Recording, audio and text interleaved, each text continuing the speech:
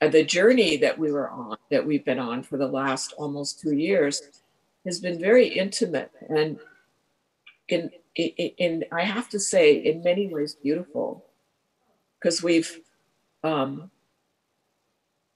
we've addressed it together. It's been the two of us um, in rehab, in the feeling of what's possible. I mean, and to be in the feeling of what's possible, and then have, like Julian said, that change. It's like his daughter, who I'm not sure exactly what he said, is like isn't expected to speak, is speaking. I mean, there's, I think when people put their minds to possibility, when people look in that direction and feel hopeful about possibilities, I think there's a magic in that. I think that pushes the envelope of what's possible, and makes changes that the medical field would say, no, that can't happen. That's, you're asking for too much there. But I honestly feel like, I don't know, the intention or the understanding of the human spirit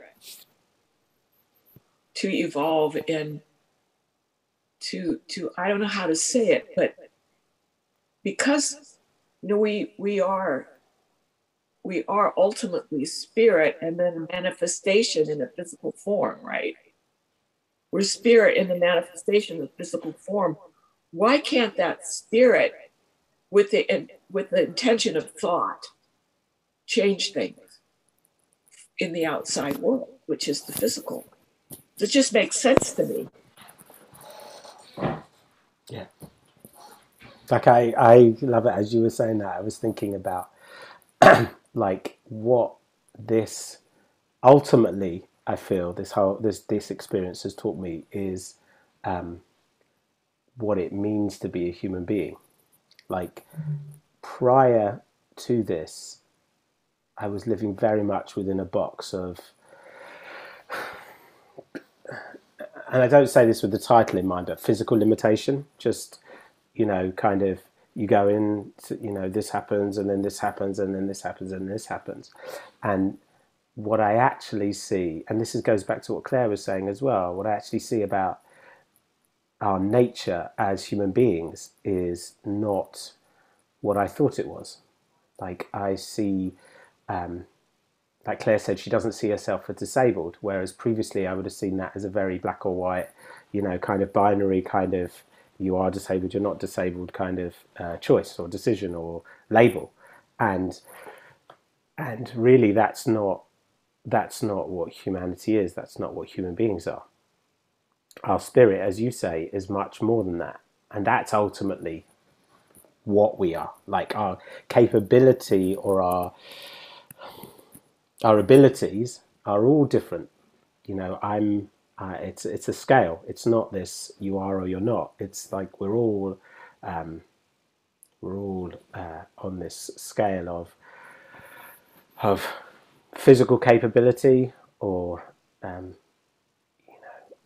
there are other measures for us. But again, the measurement is not possible. It's our spirit and our connection to it that is really important. And when I talked about, the fact that that we are spiritual beings with with a gift of thought to think possibility and have those manifest. Yeah. Which it gives me such solace. But what's also true is that I'm looking deeper because of what happened to George and me. In other words, we both had the stroke. He had the physical stroke, but it affected me as much, and in a different way. Yeah. And the thing is, there's such a intimacy and such a deeper way of appreciating each other that happened as a result of that stroke. There's an intimacy between us and a deeper way of understanding each other that is just so precious.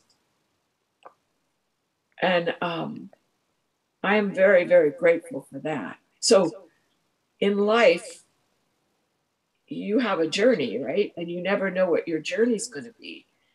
And there's a way of being in that journey that can be like gold. Even though the circumstances, people looking from the outside may not see that.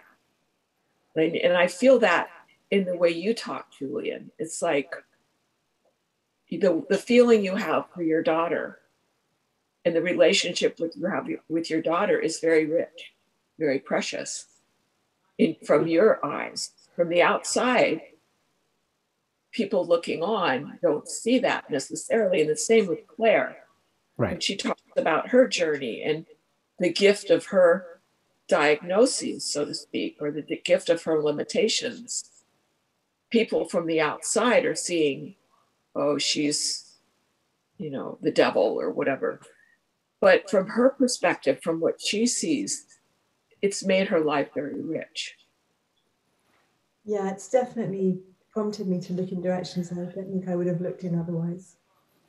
I mean, from 17 years old, I started a kind of spiritual quest to look deeper into the nature of life and life purpose. And, I'm grateful every day. It doesn't mean that I'm a saint and I don't get pissed off by my limitations sometimes. I do, but I don't stay there very long. I don't stay there very long.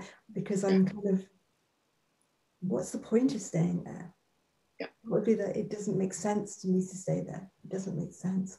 And I love what you were saying before about thought being creative, because, if I like when I talked about that insight when I was 11, I knew that I could have spent my whole life thinking of myself as a victim. Yeah. And the trajectory would have been very, very different.